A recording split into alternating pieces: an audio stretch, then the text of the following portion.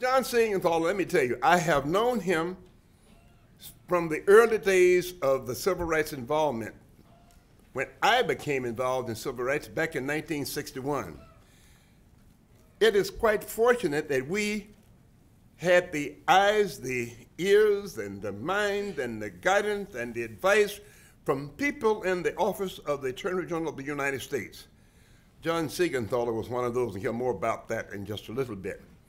But I want you to know, had it not been for the support of the Kennedy family then, the Kennedy family, I'm talking about Jack, the president, and Bobby, the attorney general, we would not have been able to do the things that we did. Notwithstanding the fact that there were people like John Seigenthaler who were sent there to say, "You crazy kids, you got to stop doing what you're doing." And he carried the message back, "Well, you know, I can't tell those kids what to do. they own their own. They're on self-pilot." And that's what caught me up in the movement itself. I did not go down to Albany, Georgia to become a civil rights activist, and I couldn't even spell it, I don't think. I never heard of it. But it was the students. It was the students. They were down there going to jail, demonstrating, trying to get people registered to vote. That's what inspired me. So John Seigenthaler implanted himself right in the midst of the movement. You got me? He didn't stand on the outside and criticize. He came on the inside to criticize. No, I mean, seriously. He came and joined in with the Freedom Riders. He came in, became a part of them. That gave him a perspective that you could not possibly get by just reading about it in the papers. You can't get it. He got it. He talked to those who were getting on those buses and getting on those trains, subjected to being all kinds of terrible treatment. He was there. He's a writer, he's an author, he's a publisher, he's a teacher. As a matter of fact, he's one of the few people living that I know of that has a bridge named after him. Isn't the bridge? Well, he saved a man from jumping to his death from a bridge. Didn't they name that bridge after one anyway? He also is a humanitarian. And he does things out of love for people, his love for justice. Now, he's an editor. He has been identified with USA Today, the Tennessean. He was a part of the Society of Newspaper Editors. He's been at Vanderbilt, and if any of you ever go to Nashville, Tennessee, make sure you go by Vanderbilt University, where you will find a building with his name. It's dedicated to the man for what he did for civil rights. That's what makes me proud to identify him as a friend of mine. And I'm certainly proud to be able to present him to you. So without saying anything further, let me present to you John Seigenthaler. John.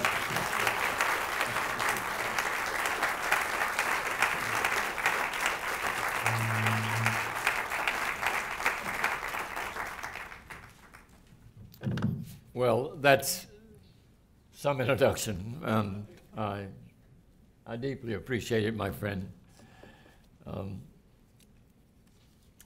You know, I'm so happy to be a dean. I've had a great day. I have seen a place I never visited before, and I mean, I have seen all of it. And I've loved it. I've been treated so kindly, so hospitably, so warmly. And my coming here is something that I'll take home with me to Nashville and remember. My friend Bill mentioned the fact that they've named a bridge for me. The mayor told me that a couple of weeks ago. And I have a grandson who's 15 years old, Jack Seigenthaler. Lives in Connecticut with my son, a television anchor. And a few nights ago, Jack, he calls periodically to check on my conduct. And called a few nights ago and said, Grand, I hear they're naming a bridge for us. And I said, that's right, Jack. And, called last night on my cell phone, said, where are you? And I told him I was here in Lansing, Michigan. I said, well, what are you going to do tomorrow? And I said, well, tomorrow I'm going to spend the day talking about civil rights. I'll be with my friend Bill Anderson, and there's a wonderful audience I'm going to address late in the afternoon, early evening. And he said, Grand, tell me, what is the first thing you'll say to that audience? And I said, well, Jack, of course, I'll tell them I'm so happy to be with them. And Jack says, Grand, you are 86 years old. You're happy to be anywhere.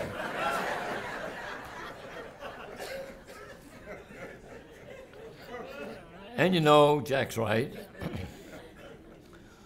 But I'm particularly honored and happy and pleased to be part of this lecture series here at Michigan State. Pleased to have been asked by my friend Bill. As you must know, if you know anything about him, it is so fitting that this lecture series is to be named for him. His presence reminds us that the journey from slavery to freedom is not complete. He was in an earlier life the leader of what was called, as you know, probably, the Albany movement. He suffered persecution, prosecution, condemnation, castigation, professionally and personally.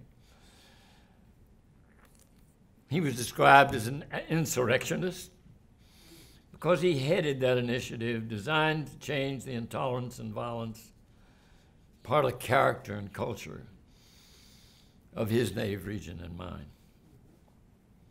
We were both born and reared into this culture. You've heard briefly in that generous introduction words identifying my own involvement in the civil rights struggle, largely during my time as administrative assistant to Attorney General Robert Kennedy. But I want you to understand, as I discuss my own relationship to this historic journey from slavery to freedom, that I am a white, native son of the racist South, reared in that culture, witness to the hatred that haunted our Jim Crow lynch law society. Childhood and young adulthood of my generation was smothered by the blatant lie of white superiority, virtually suffocated by the falsehood that black people were inherently, somehow, by nature, inferior, and therefore undeserving of equal treatment under law. I say that and you say, how could we ever have believed it? How could I and my white childhood classmates and friends not have been infected and negatively affected during much of my youth and young adulthood by the virus of invidious discrimination that was part of that region's systematic rejection of any concept of equality or equal justice under law.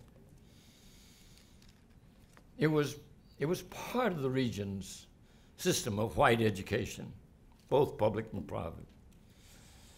Memories fade and we're prone to forget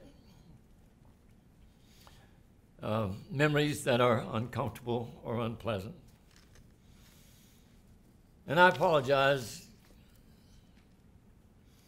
if I look back and address some of those memories from a personal perspective tonight. I was a witness to the Nashville movement as a journalist. You know, today I think too often we seek to put the past behind us, to bury it, to say we must protect those, particularly those who are young, from exposure to that senseless time of tragic racism. But those who lived it and suffered from it, and yes, those who survived the apex of it 50 years ago, know if they think seriously about it that we forget harsh facts of that second American Revolution called the Civil Rights Movement. We forget it at our peril. The challenge a half century later is to help those who did not live it come to understand it. And so, as I say, I hope you will forgive me if these remarks seem to dwell on my own personal journey. And that journey, for me, for you, for the nation, is not complete, and we delude ourselves if we think it is.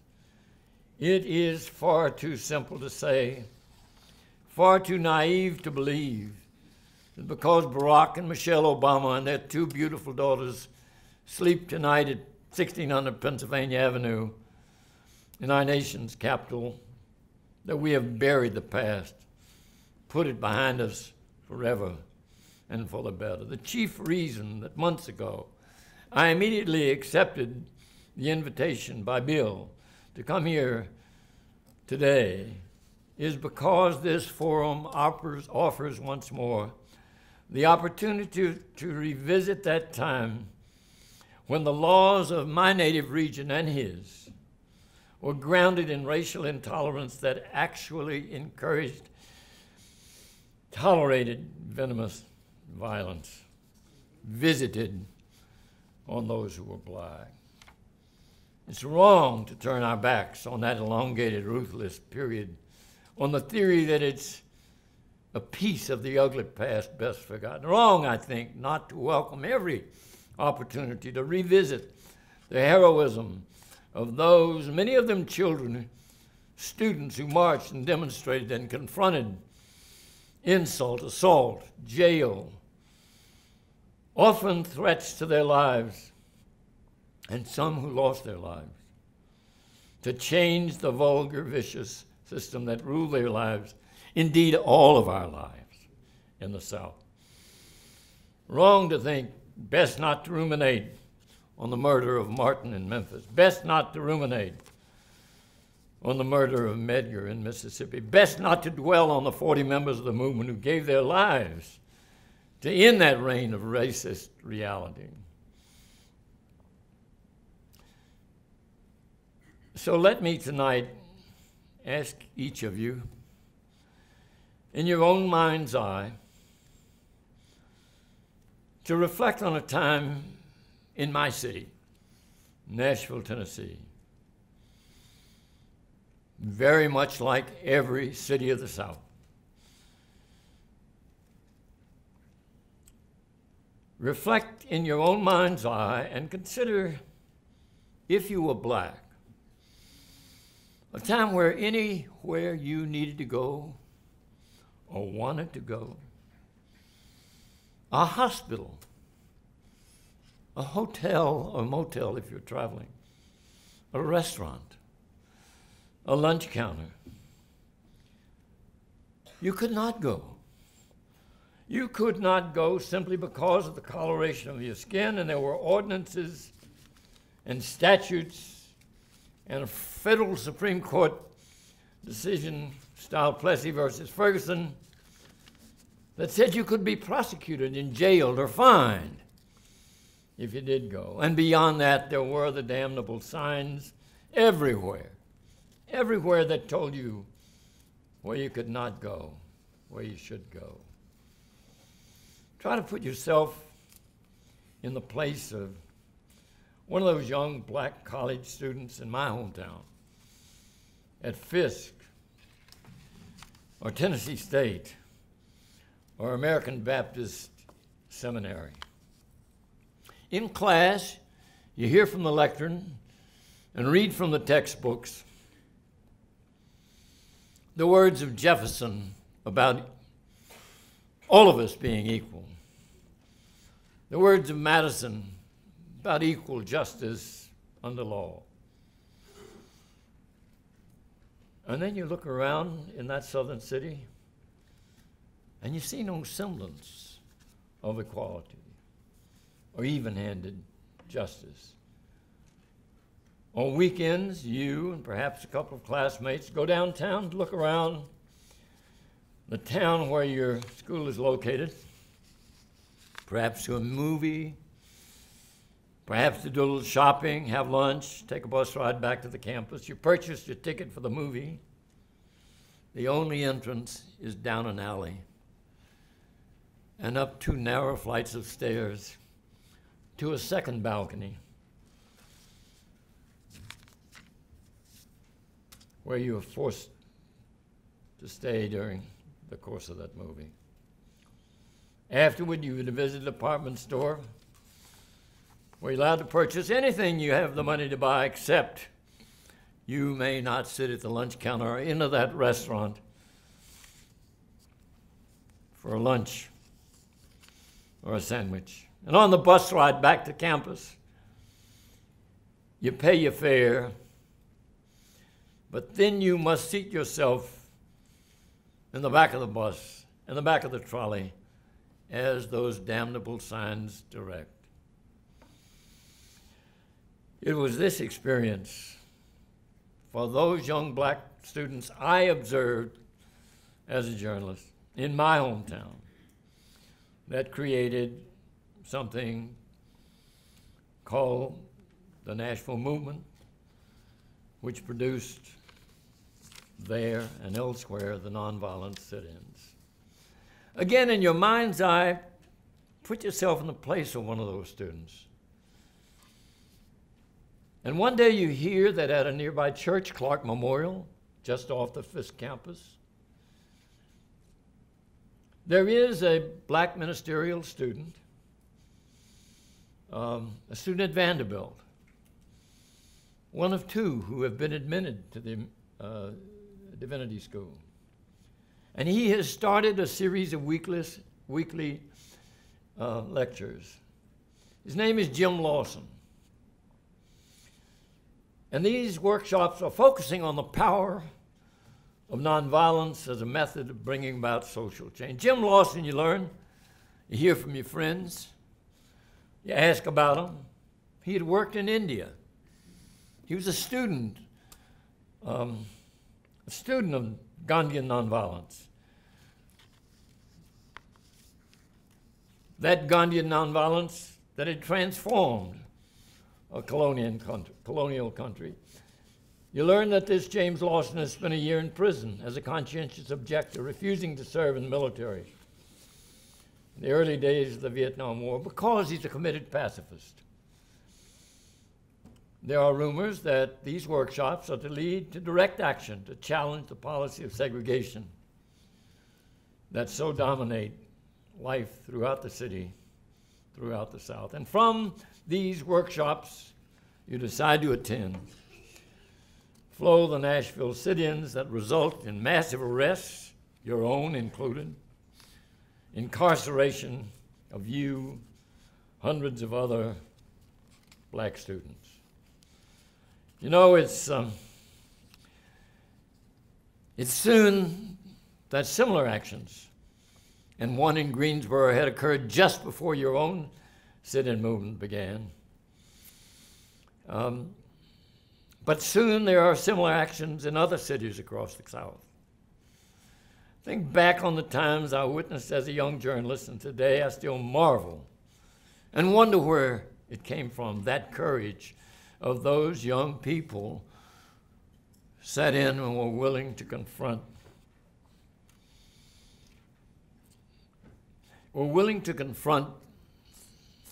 vicious threats, willing to defy convention, defy the law, defy hostile police, defy the wrath of a visible Ku Klux Klan in that town.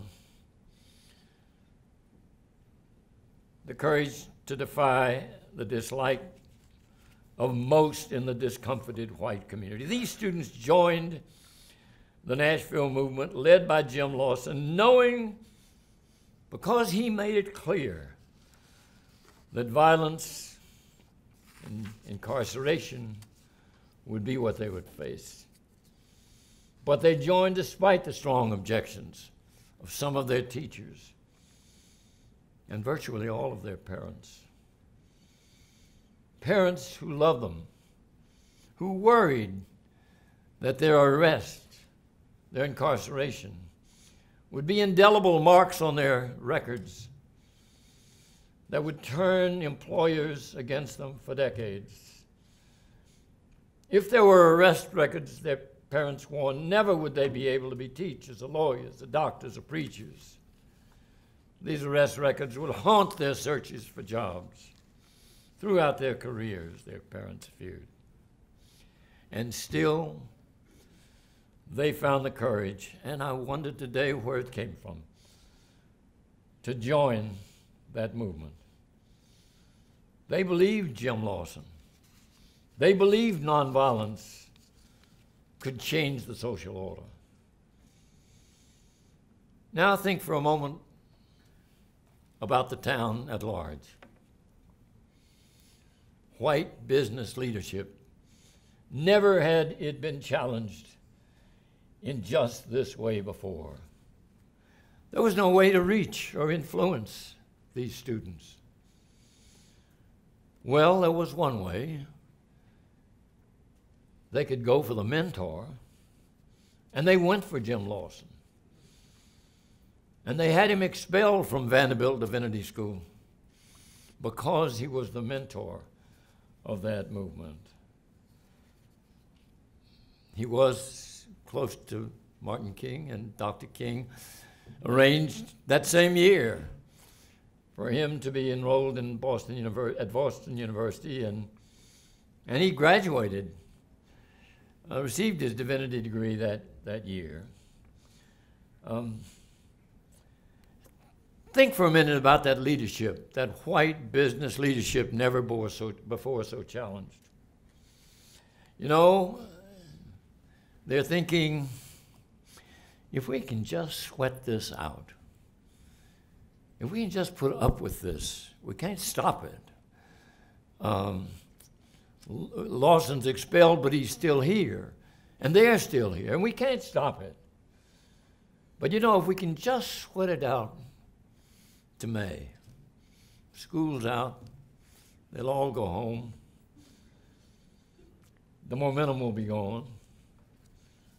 They'll never start this movement again if we can just outlast this threat to a Pacific community life. Well, Lawson and the leaders of the movement in Nashville, with the support of Dr. King, were thinking too. And so it was in the spring, as Easter approached, that the Nashville movement initiated a boycott on all downtown business. By this time, the total black community and small segments of the white community had begun to rally behind the student movement. And this pre-Easter boycott was so highly effective. I think back on the movement, I'm reminded how often those who resorted to violence, in fact, triggered a result that propelled the movement forward. And there came a time in my community when the white community was looking for a way to end this disruption that the sit-ins had caused. And there was a bomb planted at the home of a great black lawyer, member of the city council, Z. Alexander Luby. They blew his house off its foundation. He and his wife were hospitalized but not seriously injured.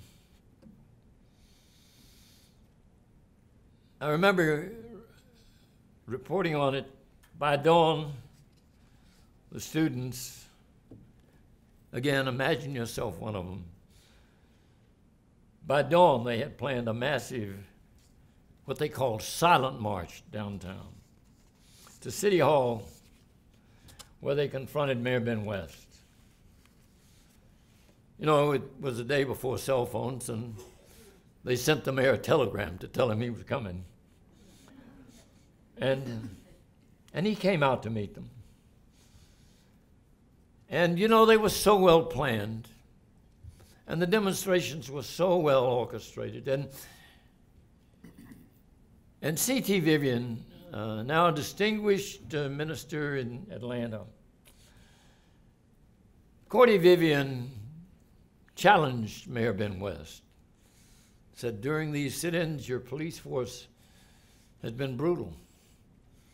Your administration has been insensitive. And West, I mean, I was standing there that day and watched the anger slowly rise, and he was very self-defensive, and he said, you know, I don't own these stores, and, you know, the lunch counter at the airport, that's where the only place I have any influence, and that, we desegregated that. And Vivian said, no, Mayor, don't misrepresent it. You know, first of all, if we're going to go to the airport, we're going to fly. We don't go out there for lunch. But they desegregated the airport because the federal government made them do it. There came a moment in this tense confrontation between Cordy Vivian and Ben West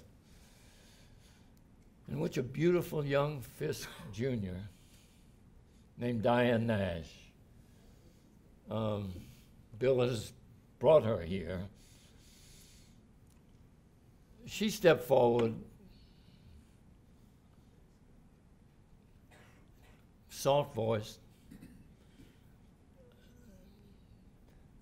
not challenging him, but confronting him with a direct question. Mr. Mayor, is it really morally right? Do you think it's morally right for the owners of these stores to welcome us, to sell us anything money can buy but a hamburger? Is it morally right? There is a video in which she and Ben West reenact this confrontation. And you can see on the mayor's face, first consternation. He's still angry from those challenges that had come from Reverend Vivian. But now he's confronting this beautiful young girl who has hit him hard with a question that challenged morality. And he answered with an honest question, no, it's not morally right. He said, you know, I don't own the stores and can't control them, but I can tell you I know it's not morally right. And that statement served to move our community's power structure toward the inevitable. And within weeks, desegregation was reality. And the city was transformed for the first time, and partially.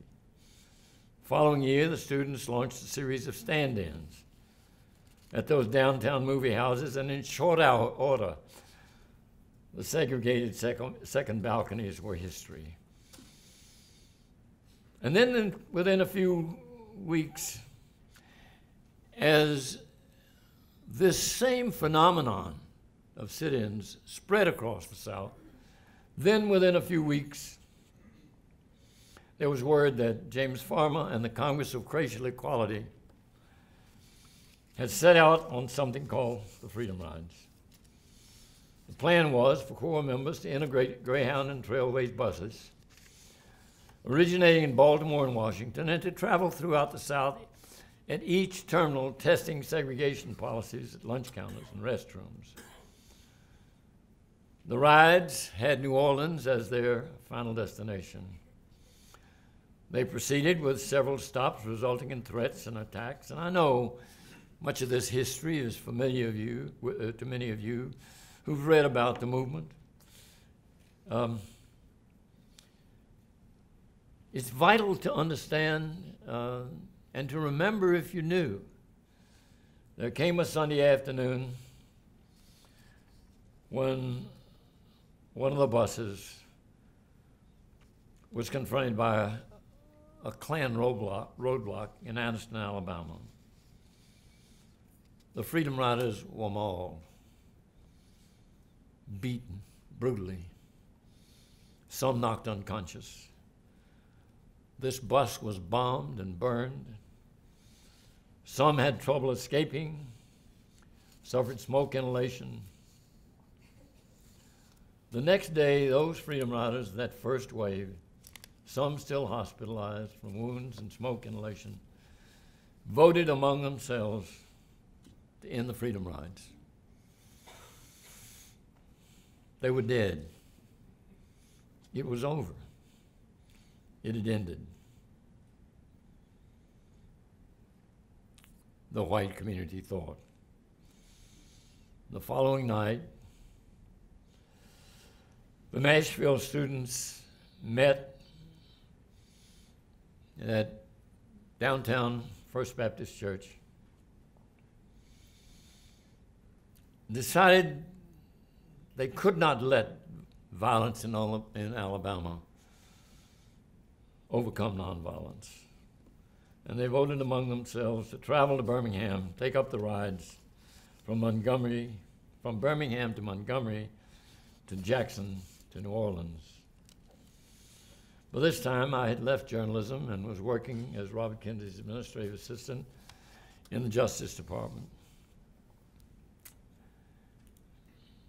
Word came to us of the brutality that had confronted that first wave of Freedom Riders. They were trapped. They had voted not to continue the rides. They determined that the only way to get to their destination, New Orleans, was by air. And that morning, there were 2 bomb threats at the airport where they gathered. And calls came to the Justice Department, and the Attorney General asked me to join him, and we went to the White House and met with the President. And we decided that I would fly to Birmingham, meet with the officials of the Eastern and Delta Airlines, and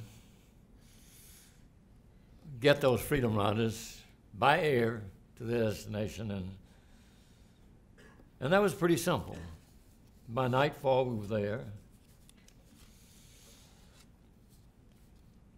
I went to sleep thinking I had done what the President and the Attorney General wanted, and I really thought I was,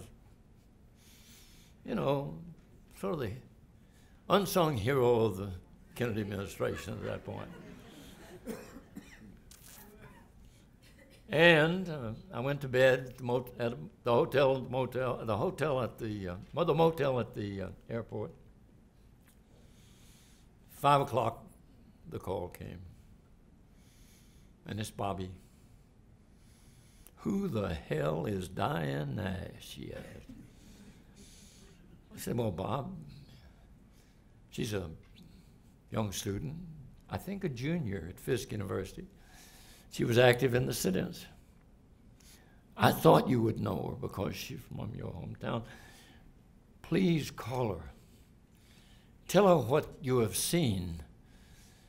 Tell her how this first wave of Freedom Riders almost lost their lives, how brutalized they were. Tell her not to send another wave of Freedom Riders into Alabama en route to New Orleans.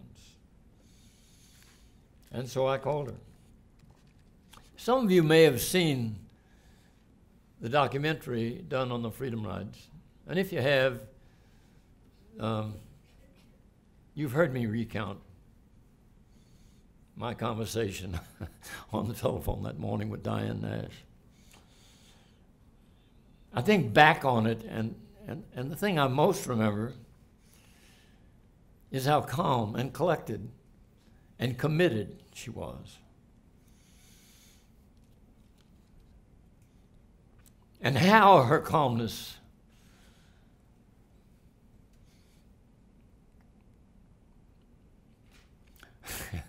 moved me. Well, over the next 10 minutes, I can remember that conversation. I think about it, and I can hear my voice go up a decibel, and up a decibel, and up a decibel, and up a decibel. And finally, I'm saying at the top of my voice, "Young woman, do you not understand you're going to get somebody killed if these kids come down here?" Her voice is not raised a decibel. And she said, "Sir, you don't understand. They all signed their last wills last night.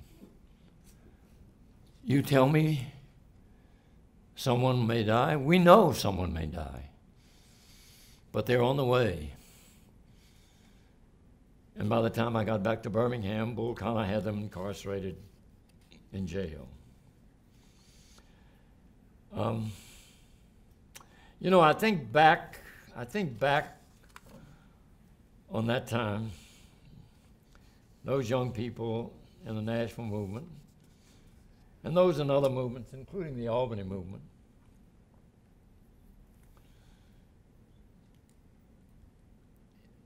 I wonder where that courage came from. The courage to risk life nonviolently, committed not to fight back in order to change the society.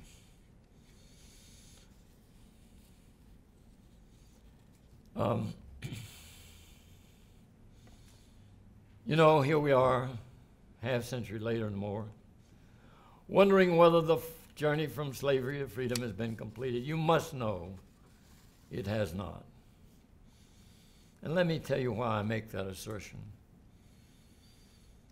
It was only a couple of years ago that petitions were filed in my state with what's called the Board of Regents. And the Board of Regents was asked by petition to grant honorary degrees to 14 freedom riders who were expelled from Tennessee State University after their arrest and conviction for disturbing the peace at Jackson, Mississippi. They had not disturbed the free peace. They simply had bought tickets and rode the bus and sat where they pleased. When they crossed into the Mississippi, crossed the Mississippi line, the bus was stopped. They were arrested, convicted, sent to Parchman Prison, the hellhole of American prisons. And as I say, the 14 from Tennessee State were expelled. And a couple of years ago, the Board of Regents was asked to give them honorary degrees. And the board, at first, by a vote of 11-4, refused. Refused without explanation, except to say it might demean the quality of the honorary degree.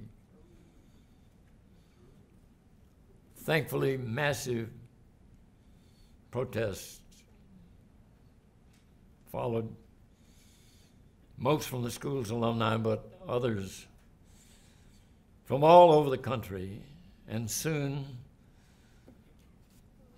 there was a telephone vote, a second vote, by which the Board of Regents reversed themselves and voted unanimously to grant those honorary degrees. But can you imagine that almost 50 years after those students risked their lives, risked jail, suffered incarceration in that hellhole Parchman Prison,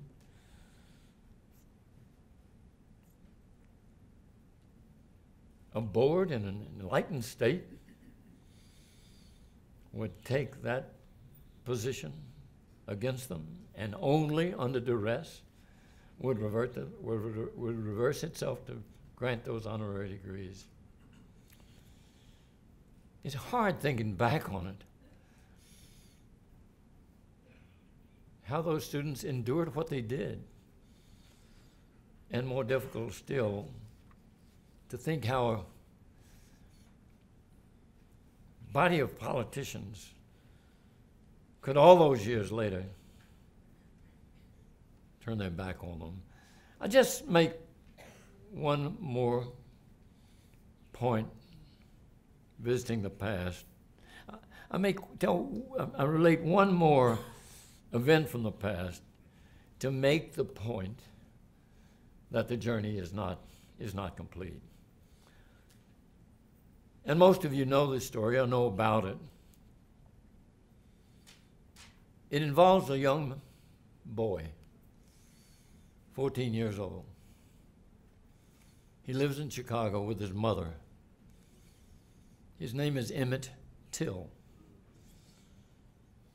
His mother is Mamie Till Mobley. Summertime, she sends Emmett south to Money, Mississippi to visit his uncle. And you know, he was a handsome 14-year-old lad, and met pals and was collegial and friendly with them. And one day they're in front of a country store operated by a white woman. That night she tells her husband and brother that this young visitor from Chicago had insulted her. It's not clear what he said or if he said anything. Some say it was a wolf whistle. Those two men went to the home of Emmett Till's uncle and kidnapped him. They beat him brutally. They disfigured him. They shot him through the head. They tied his body to a discarded automotive radiator, threw his body into the river. Mamie Till brought her boy home to Chicago and opened the doors to the media. You know, John Lewis has said the media to the movement was like wings to a bird. And he would know. When Mamie Till Mobley invited Jet and Ebony magazine to come in and photograph Emmett, the whole world saw those pictures. They were picked up from Johnson Publications and spread all across the country by the wire services.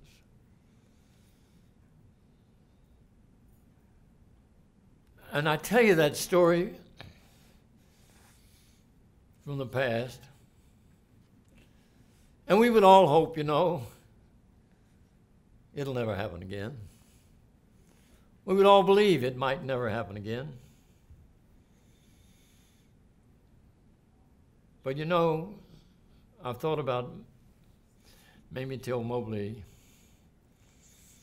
who came to the Seigenthaler Center at Vanderbilt a few years ago and related her story.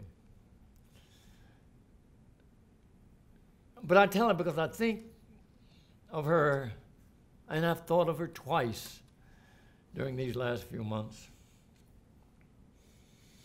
The first time was the outcome of the trial of George Zimmerman, who confronted, then shot and killed Trayvon Martin, who was 17, in a neighborhood near Miami Gardens, Florida.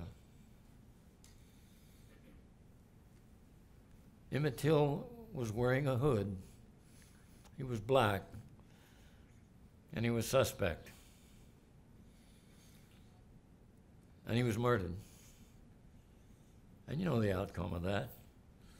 George Zimmerman is free.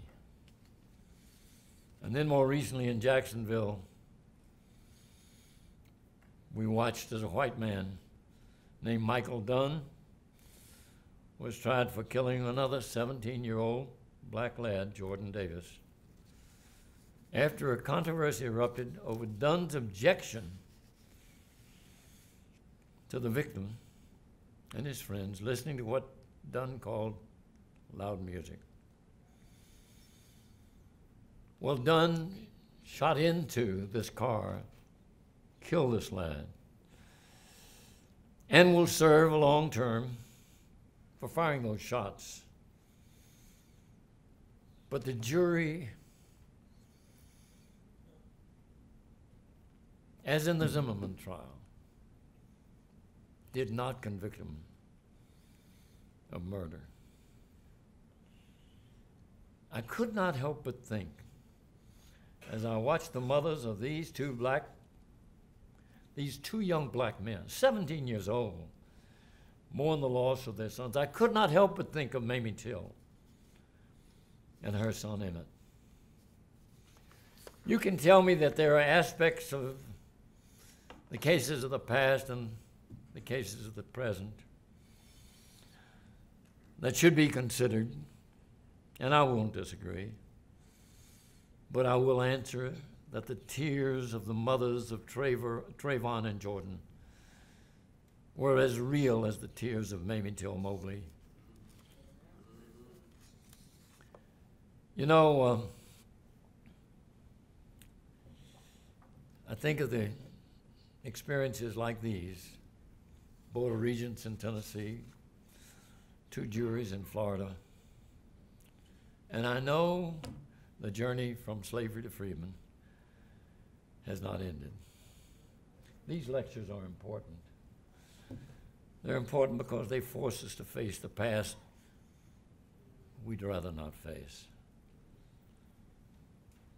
So I come to Michigan State to say with my friend Bill Anderson that we must not assume that the journey is complete. I said throughout this day to those who are young that the challenge now is for them. Young people their age changed this society once, and these young people, must change it once more. I want to close with another story about Jack, my beloved grandson. When he was 5 years old, he lived in Connecticut with his parents, and periodically we would visit. And so one Thanksgiving, we were there. Always it was my job to read Jack a couple of stories at bedtime.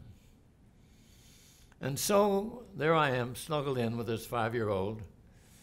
His father, 6'2", stern, walks in.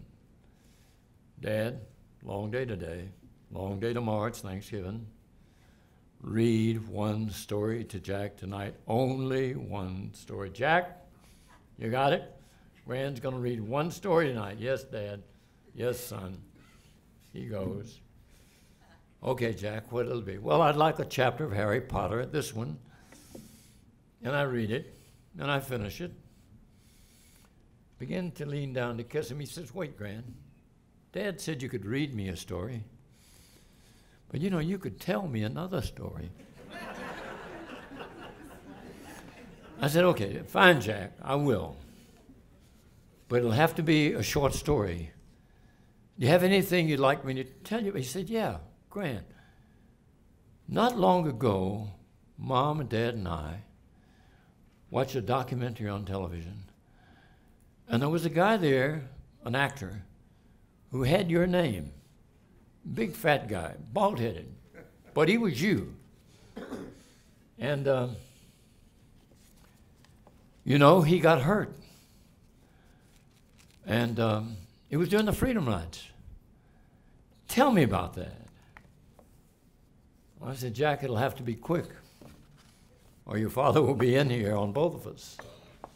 But the story is a short story.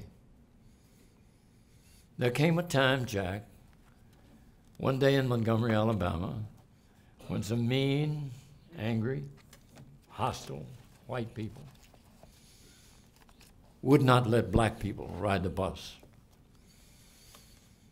But the black people insisted on riding the bus. And these mean, angry, hostile white people beat them, put them in the hospital. And one of them beat me and put me in the hospital. But Jack, it's a story with a happy ending. We all came out of the hospital. We survived it. And now we can all ride the bus. You know, you tell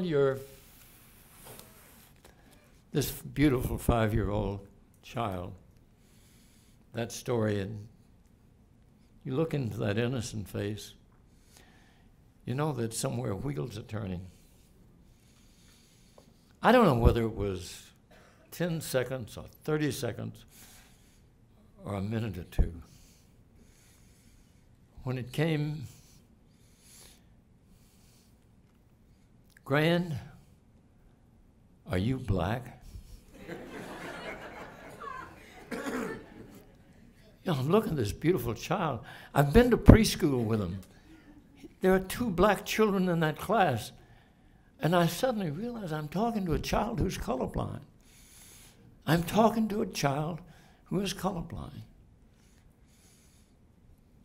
And I kissed him and I said, "It really doesn't matter, does it, Jack?" And I went home.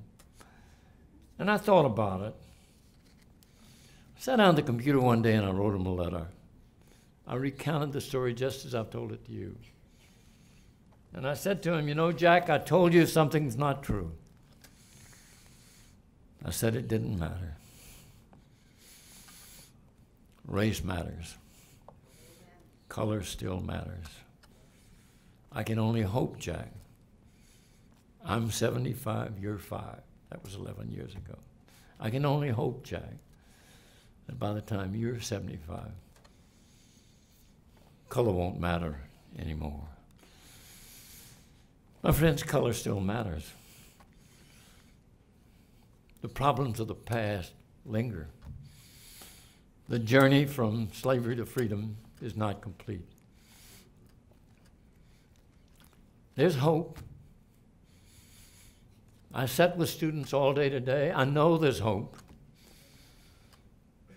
I see my grandson and his generation colorblind.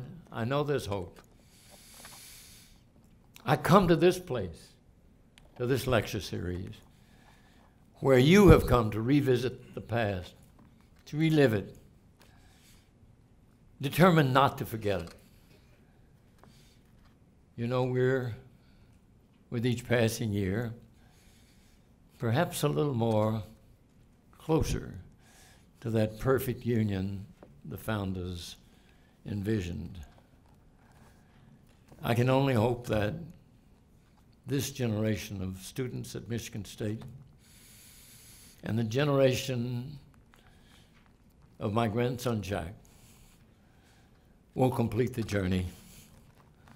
And I thank you all for coming tonight. Let me talk to you about it. Thank you very much.